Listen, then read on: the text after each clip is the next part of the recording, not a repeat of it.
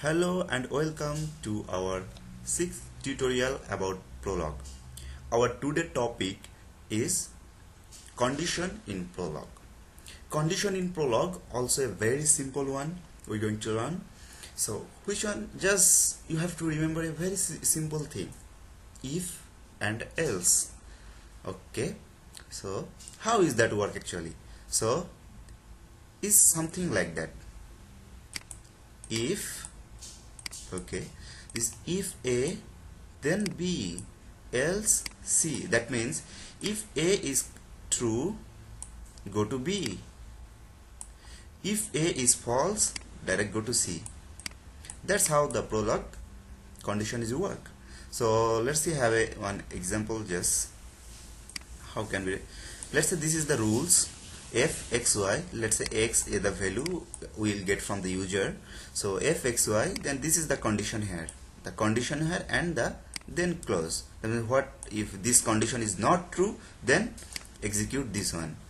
And next another actually is just negated condition, else close. So this one. So that's how the Prolog condition is work. So let's have a look on a example code. We will write a example code which is consists of if else. So open your SWI Prolog and we are going to write a new file here. So just I open any existing file, let's say from the last tutorial I'm going to open.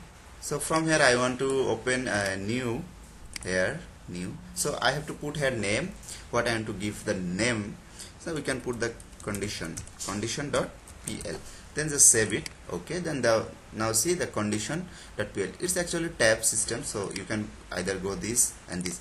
So let's write. So first we write a close for the we write a rules for the user, like let's say the go. Then user when type go, the code will be executed. So right, then we can say that okay, here I want to write a code which will compare two numbers.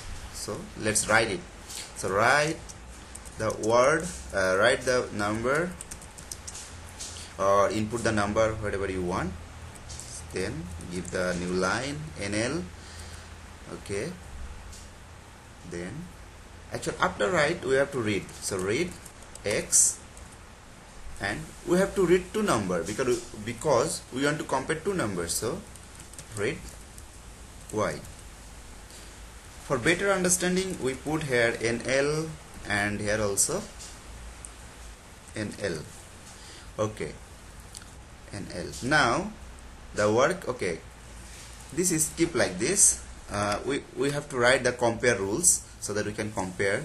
So let's write a compare rules. Compare X, that's a Y. We want to compare X and Y. This value anything can be. It's like function that we will call later on here, this function. Okay, let's write first.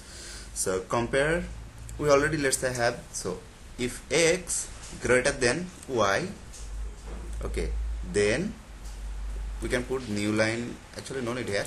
So write, we said that okay, if X greater than Y, write Y is bigger, sorry, X is bigger value. Okay, so then, so if we are in Prolog, if we want to place that, okay, else do something. If this one not true, this condition do something. So here we put another condition. Let's say we want to put condition if X less than Y, that means Y is bigger. Then execute this, right? Y is bigger value.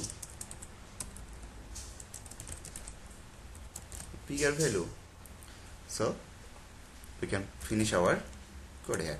So what we have to do in the go, we call this function. I told you it's like function, so I'm just calling you function, you know. So okay, go, we just call here. So before call we have to put here, okay, this, and we just call compare, com, let's say the X and Y. So then put, so when we call this function, that So now everything is going fine. So let's consult this program. So consult, we should have create new file here. Yeah, it's condition, then consult. Okay, what we have to write, I told you that we have to write go. So right here go, of course capital, not capital. Okay, write the number. So we have to write the number. Let's say we want to write 4, which 4. Let's say we have to write 3. So x is bigger value, because you see from the program I told you that, okay, make it okay. So when first input is from x, for x first input x, which was 4, so 4 is the bigger than 3. So if you write once again, write go, write to number here. Let's say I want to put 4 and 5. So this should be y is bigger value. So our code is working fine. So that's how the Prolog condition is work. So that's all for today in this tutorial. See you guys in next tutorial.